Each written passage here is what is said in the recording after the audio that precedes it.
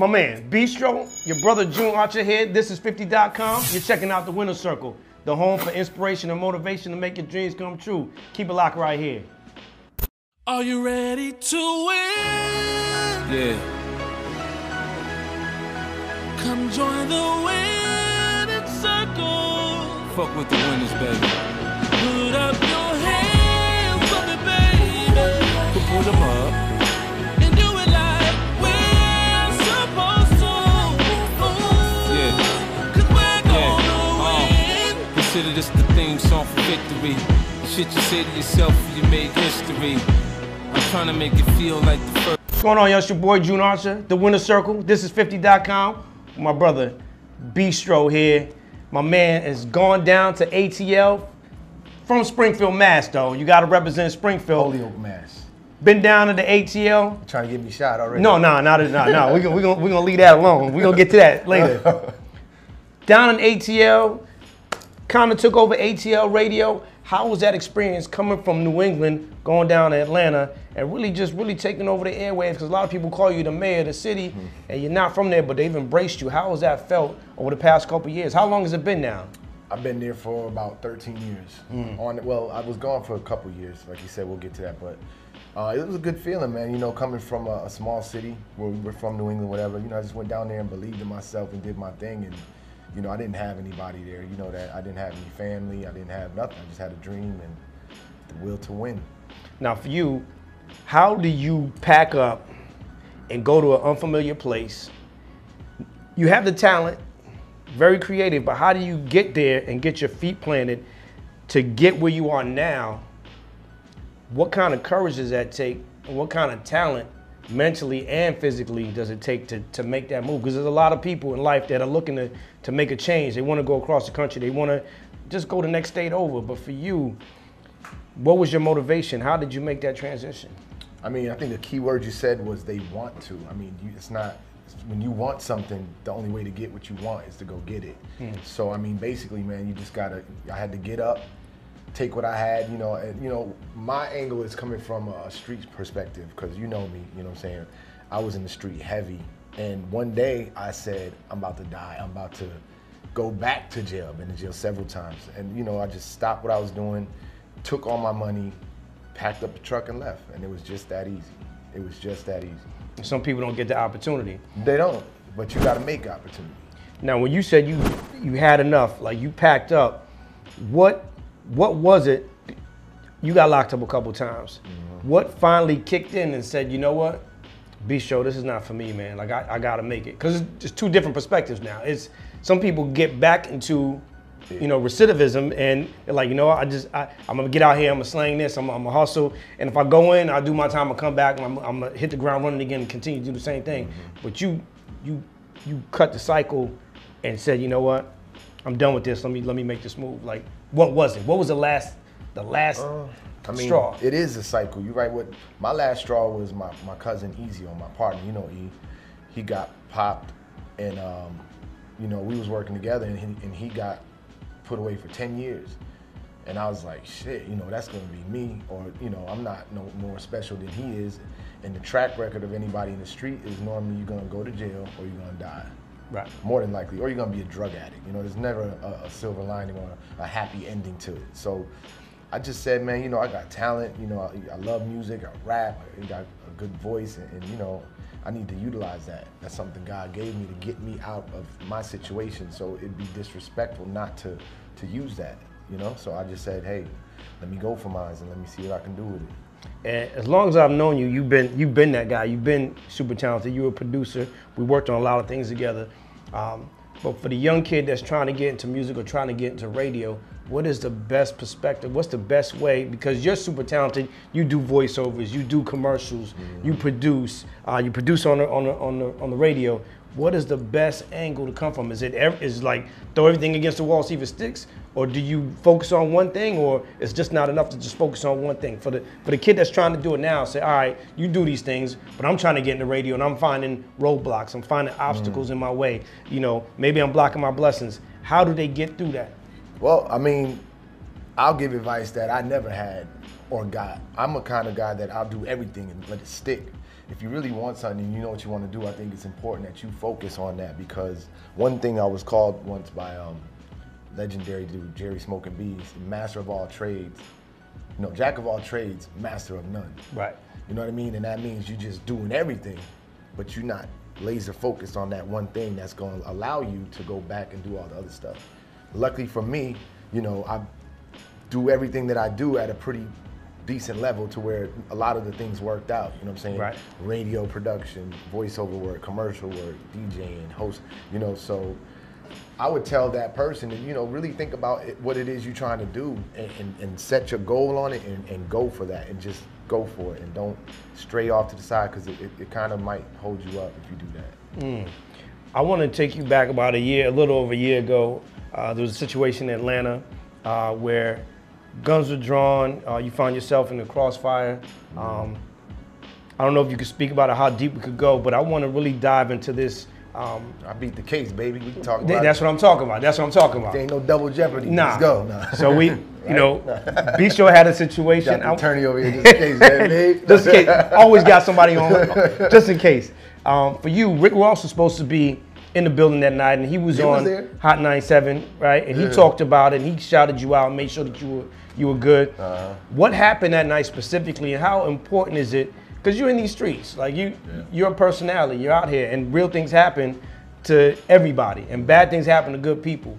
I truly believe you're a good person, and that night was kind of unfortunate where you got in a gun battle with some undercover cops. I want to talk about it and kind of talk about how you beat it by just being the person that you are. Because a lot of people don't get out of the situation alive. Exactly. So, and that's another thing that's important. I mean, basically it was Diddy, Ross, album release party. I was DJing, you know what I'm saying? I was having a great time as usual, doing my thing. And I come out the club, somebody tried to, you might not know the whole story, somebody tried to rob me outside the club. I'm with two chicks walking to my car.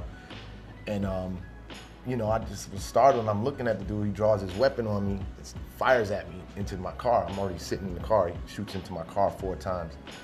I'm not hit, so I jump out and start busting back at him because that's, you know, I didn't know what else to do. You know what I mean? So in that time, the police came around the corner. They didn't announce themselves. They didn't say nothing. They just came and started shooting at whoever they saw shooting, which was me. You know what I'm saying? So I end up exchanging gunfire with them because I don't know who's who at this point. I just see a bunch of lights and I'm shooting at the lights. You know what I'm saying? So it's like I'm just going for mines, and you know, it turns out that they were police officers, and you know, I ended up getting shot a couple times, and you know, luckily I'm still here to talk about it. But the thing that I want to focus on, and what, you know, brought me to another level of awareness in my life, is that these police officers are acting like savages out here. They didn't do their job. They didn't try to assess the situation. They just saw some blacks and started firing at them because they heard gunfire. They didn't know what was going on. They actually shot at the victim, and then the other dude got away.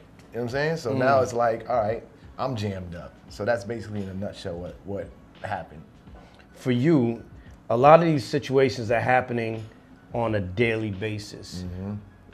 How do we combat that perspective that cops have against black and brown men to get them to understand that we're not always doing something wrong? You shouldn't draw your weapon first and ask questions later. I mean, June, man, I take a different stand and position. You know, I'm my own man. I believe you should arm yourself. You know, I'm not trying to tell nobody else what to do. You know what I'm saying? I'm not trying to tell you to go shoot at nobody, do this, that, and the third. But if I had not been armed that day, I would have lost my life. The only reason I'm alive today and sitting here is because I was able to protect myself. Right. Whether it's from the police or whoever. And I don't know the amendment, but you got the right to defend your life, no matter if it's against your own government, correct? No matter who it is. If it's the government, the police, whoever's threatening your life, you have the right to defend yourself. I stand on that side. I can't speak for everybody, but you know, that's just how I look at it, because I don't think we're not respected out here in this country. We're just not, and that's just the way it is. It's not going to change by what we've been doing. And again, I'm not saying the solution is to go start busting on everybody, but I think I made a point clear to the police. Right. Don't, you know, all right, well, we know what he's about. Right. They might think twice about that shit. Now, if everybody else would act the same, maybe they'll start to look at things a little different, like, well, damn, let me do this right. or you know, it's gonna go in another direction. I don't know the answer, bro. All I know is what I know and what I believe, and you know, that's all I can really run with. I know why I'm here today, Right. and then I also know why other brothers are not here.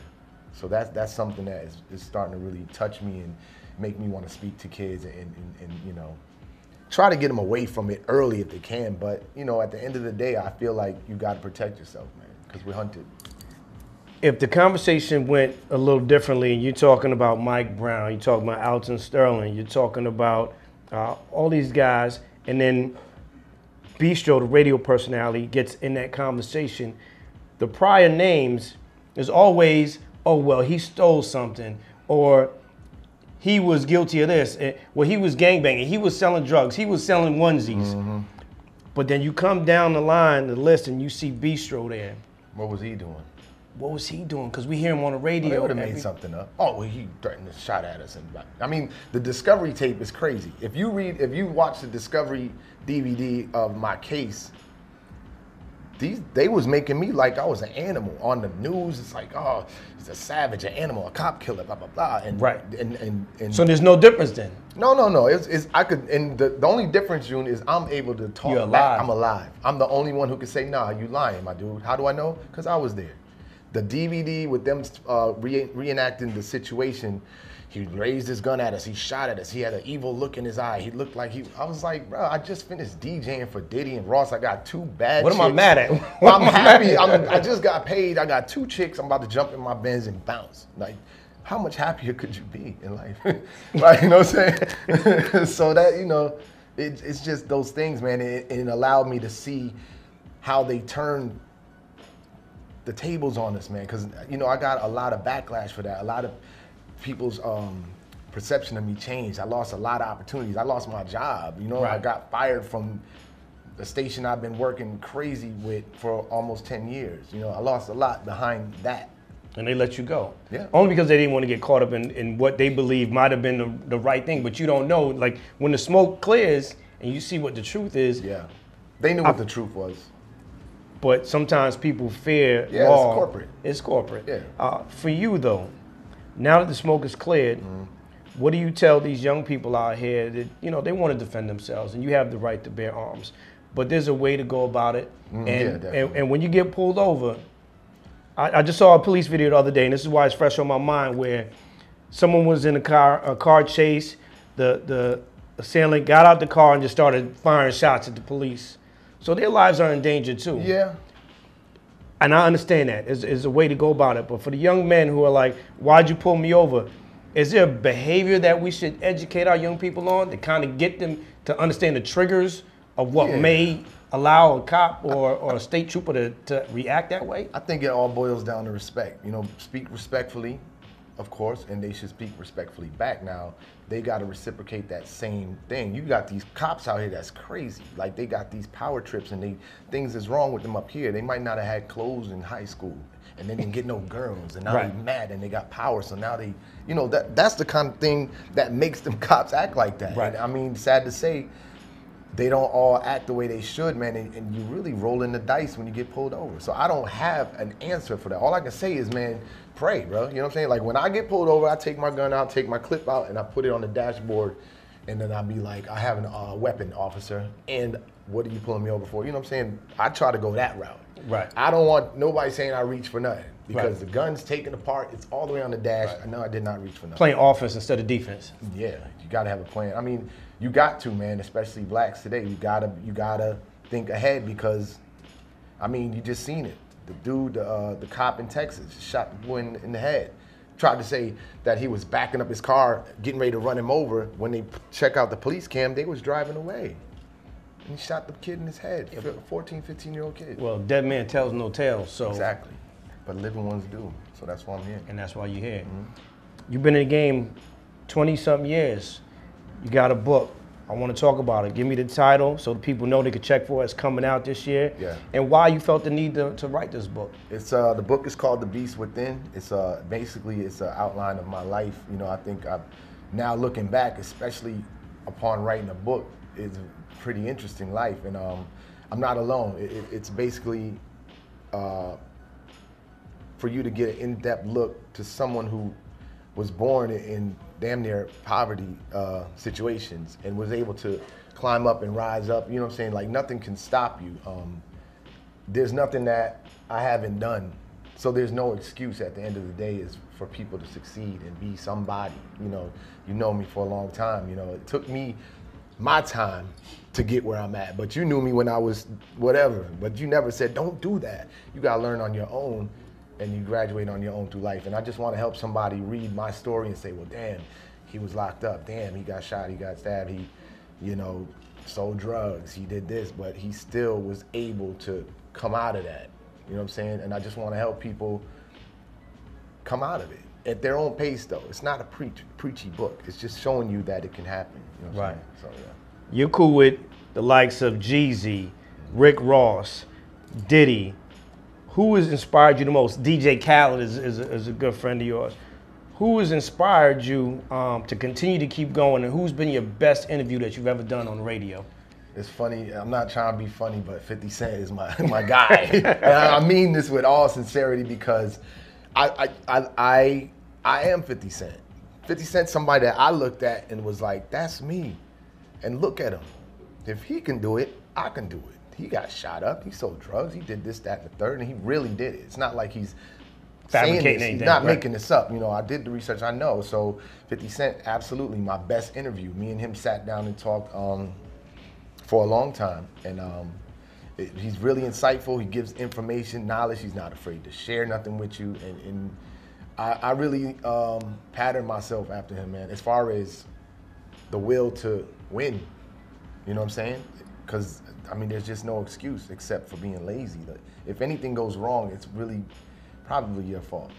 And things ain't gonna go right like that. Every time. But you can't stop. You gotta keep going. Like right now, you gotta keep going. I got fired, okay, I kept going. I got another gig, got fired again. I keep going, you know what I'm saying? Like, it's gonna happen, you know what I'm saying? Right. So you gotta just keep going. Where does that hunger come from, though? Man, it's just the will to win. I know who I am inside, you know what I'm saying? I'm destined to be something great for someone else to see and say, I can be great like him, just like 50 did for me. It's just strange that we're here, but I would have said that no matter what. Right. Believe me. And it's also, from being broke, from knowing what it's like to not have and be hungry and, that's scary.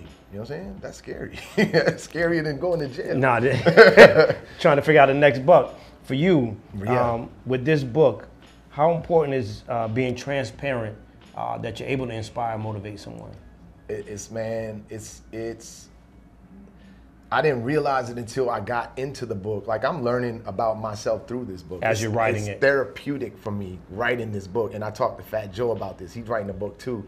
And me and him was going back and forth. Man, I remember I used to throw bricks off the roof and, we was like, are you crazy? He was like, man, you know what, I did too. You know what I'm saying? But it's therapeutic. You're learning about yourself. And I think being transparent is important because at the time, somebody might be acting stupid or doing something stupid or even selling drugs or whatever at the time. But that doesn't necessarily mean that they're a knucklehead or stupid.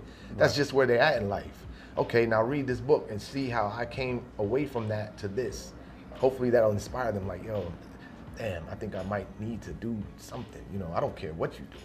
Right. You like cooking, you like washing cars, you open a car wash, whatever your passion is and you find it, follow that. And that's what I hope I can help somebody just look inside themselves and see that I'm willing to give myself, and hopefully I can help somebody else with it. Well, you're a chef. Yeah, I am. You do voiceovers. Yeah, I do. You're working on a book to drop it. You're a radio personality. You got Beestroh.com where you do your own news. What's next for Beestroh? Oh yeah, the news thing is coming through. Hopefully we make something out of that. But the funny thing, June, is I cook a lot and I show it on my Instagram at Beestroh. But the funny thing about the cooking, people don't know, I learned how to cook in jail. I got a culinary arts degree in jail. So that's why I like to cook. These are the things that you don't know about a person until you get to read and understand, like, damn, you be cooking your ass off. Yeah, well, guess where I learned how to cook, nigga? They be like, oh, okay. I didn't know you was in jail before. Right. Now you do. You can, my thing is you just don't know a person's journey, man. And I think it's important to reach out and hopefully just let people know that, man, you can do what you got to do. Don't sit here and make excuses, just keep fighting. For you, how important is it for us to have positive and inspirational, motivational images on television these days with everything that's going on. And no disrespect to all the people that we know on Love and Hip Hop and Housewives of whatever town it's in next season. For you, how important is it to have more positive, uplifting images for our young people so that they could get to the next level? I think that's the most important thing, because you got somebody sitting in Utah who has never been nowhere. They believe in this stuff, man. They're watching hip hop. I'll say, what is it called? I don't even watch it. Love and Hip Hop Atlanta. Right. And I've been approached to be on it. Nah. They watch this and they think that's really how it is. When I come home and visit, yo, that's crazy. I'll be watching Love and Hip Hop in Atlanta. So I'm just like, that's not real. Like, right. you know, so they're kind of brainwashing these people into acting crazy, and also inviting more people to act crazy just to get that 15 minutes of fame. Right. And that's bad. I mean, hopefully, you know, we can change that. But I mean, as long as somebody needs some money, and you know, there's people are willing to sacrifice their souls, sell themselves short sometimes, and that's the money is, you know, the root of the evil. But I don't know, man. It's just you got to be a strong person, know what's right, what's wrong, and you know, and go on your own path. That's what I believe. Let's leave with the best piece of advice you ever got. The best piece of advice I ever got. What I said earlier, focus on your strength, focus on that, allow it to open the door for you, and then you can branch off and do whatever you want. 50 Cent started rapping first. He's an actor now. He does films, he produces, blah, blah, blah. But his focus, mainly, first of all, was whatever it was. You know what I'm saying? Focus on that, get yourself where you need to be, and then you can branch off and create multiple streams of income for yourself. And that's important. Listen, you heard it here. This is 50.com. This is the Winner Circle, my man Beestroh, your boy June Archer. Listen, go for what you know. If it's in your heart, make it happen. Don't let any obstacle get in your way from your dreams becoming a reality. But you got to understand reality versus entertainment. Some of y'all getting caught up on this black box, watching and listening to static noise, and don't really realize that you are blocking your own blessings. So get out of your own way. You know what, too? You could be a contractor, a lawyer, a doctor. There's all kinds of things to do. Don't let that brainwash you as well. I think that's something that's important, too. The Winner Circle, here. This is 50.com. We out.